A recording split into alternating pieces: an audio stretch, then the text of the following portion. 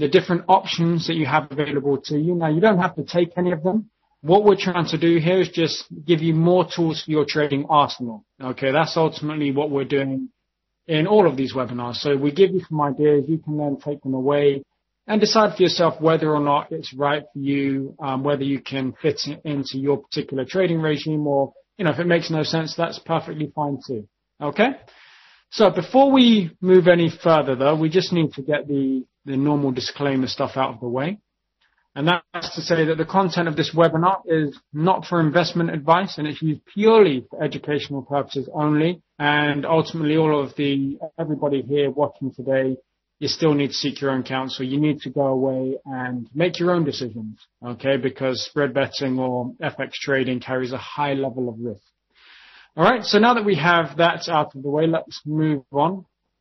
For those of you that don't know me, my name's Alex Ong. I'm the co-founder of a website called Traders Corner, www.traderscorner-online.com. I've been trading the FX markets, and I traded with my brother since 2005, so that's going on, nearly 9 years now, 8-9 years. We've co-authored a number of articles for both FXStreet and a number of other people. We've also created different manuals, video courses, all of that kind of good stuff. So ultimately, we're traders first, but we also do enjoy contributing to our little financial community of retail traders out there, and that's how we do that. You can find us on Facebook, which is Facebook.com/Traders Corner Online, or you can follow me on Twitter if you like. All right. So let's have a quick overview of what we're going to be talking about today. We're going to be talking about our system, our price action system, entries and exits, as I said to you just now. So what is the system? Well, the way that we trade a swing trading system. Okay, so we take trades in the direction of the trend. We don't try and ride the trend forever and ever and ever.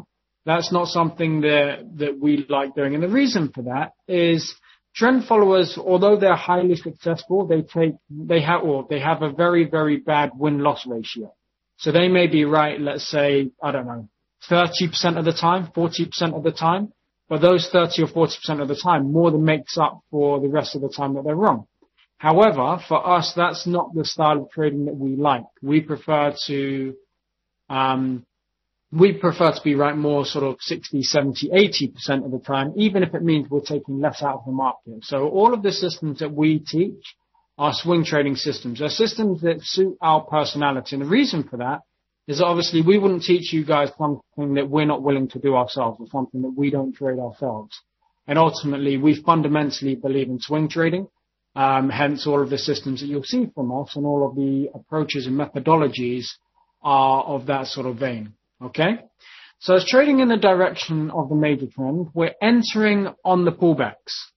All right? So as I just said, we're not looking to take massive chunks of the trend. We're just looking to enter when the market starts to pull back, when it starts to consolidate a little bit, and then when it gets ready to move in the direction of the trend, that's when we're looking to enter. We only take the best setups. And as you get more experience at trading, you'll understand this sentence a little bit better. But ultimately, all the setups in the markets are not created equal, right? So you will have trending markets, you will have pullbacks, but you will find that there are trending markets which are more harmonic, where everything seems to make more sense. We don't like to trade in the middle of consolidation. So even if we've got a strong trend and then we get a pullback, but the pullback starts to turn a little bit choppy and starts to turn into consolidation, we prefer not to trade that. And the reason that we prefer not to trade that is that we feel like our edge is gone. Okay, we like trading in harmonic markets because we have a better idea of what's going to happen next. Obviously, we can't say for sure, but it gives us a better idea. If we're trading in a consolidating market, we feel like that edge is completely out the window, so there's no point. And most importantly, what we're trading here can be applied on any time frame, any chart, any instrument, anywhere. This particular system, this approach to trading is based on price action. And if it's based on price action, as long as you have a chart that moves somewhere, then ultimately you can trade it. So if you want to apply this to FX, wonderful. If you want to apply it to, equities, commodities, no problem. You can do that on all of these.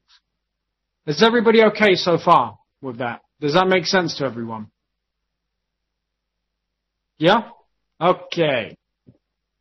So, identifying the opportunity. Everything starts with that. Yep, it can apply to futures as well, Job. Everything. Yeah, future choosers. Okay, identifying the opportunity. This is where everything begins, right? So what we're looking for is that we're looking for a trending market with harmonic swings. That means that for the most part, not all of them, but for the most part, if we're in an uptrend, every swing to the upside is breaking out to a new high.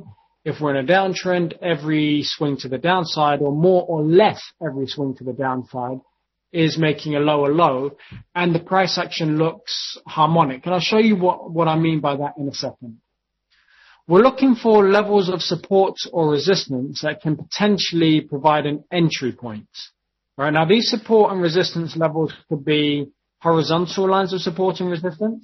They could be Fibonacci levels. They can be trend lines. They could be moving averages, okay, if they're dynamic levels of support or resistance. But ultimately, what's important about trading is the location. You need to understand where you're trading. The reason that a lot of people fail is that they start trading in the middle of nowhere. So they don't have any reason to take the trade other than they have a signal to enter. Now, unfortunately, the signal to enter isn't quite good enough. You need to be taking the trade from a predefined level of support or resistance, because then you know that that's a level that the rest of the market are looking at, which then makes a higher probability setup. Does that make sense? Do you guys follow that? So there are many different ways to enter from a price action perspective, and we're going to talk about 4 in this particular webinar. The 4 ways to enter are something called a 1, 2, 3 reversal, which is one of my personal favorites. You can use candlestick patterns, and we're not going to, this isn't an encyclopedia to candlestick patterns. We're not going to go through all of Steve Nissen's work and all of that. We'll just talk about the few that make sense to us.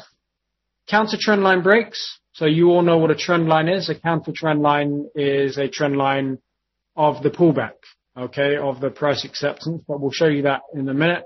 Or you could use a combination of all of those, or, you know, kind of chop and change and add a few together. But we'll go through all of that as we continue through this webinar. So we'll start off by talking about a 1, 2, 3 reversal. Now, who here has heard about a 1, 2, 3 reversal?